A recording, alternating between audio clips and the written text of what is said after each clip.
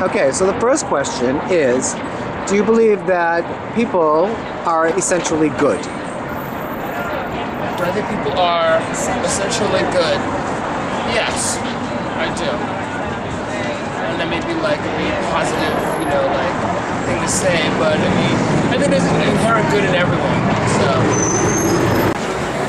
I do believe that essentially people are good, yes.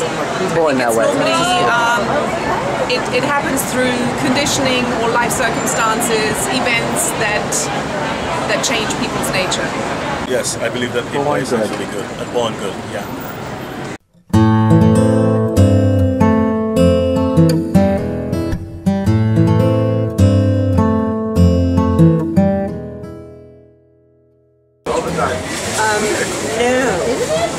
No, I don't believe that.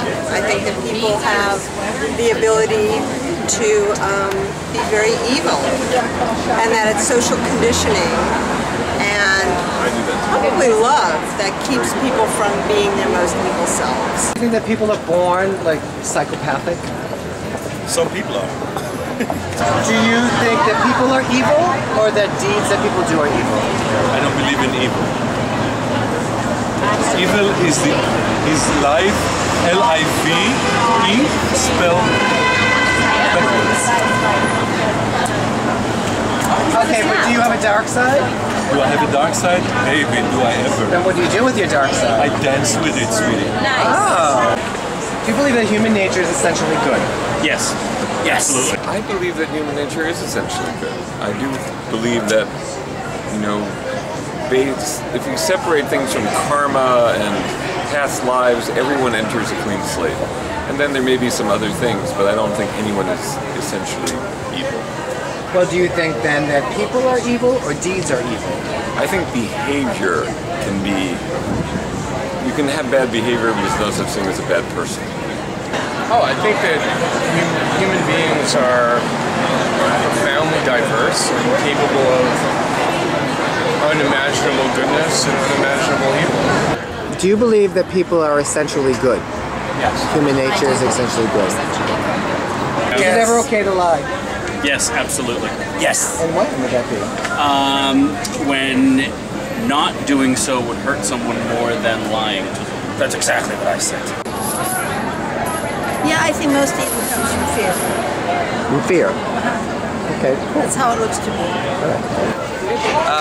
I have a dark side, because everybody does, and what do I do with it? Well, I don't project it onto other people, at least I don't think I do. Well, I don't know that the word evil is for me the right word. I think that we're capable of doing anything and everything, good and bad. Yes, I do feel that people are essentially good, and that I feel that their culture, the way they're raised, their situations dictate or their behavior, more or less. I'm a little half and half there, I have to say, because of my experience working with people, battered women, and I don't think that the people and men who batter them come into the world bad. I think the experiences that they and many of us have helped to shape the way we are really in an important way, and that we need to remember. For me, it's about remembering who we are, who we're meant to be. I don't think we're essentially either good or evil. I think we have the capacity for both. And that part of what is ethical wisdom is the choices that we make.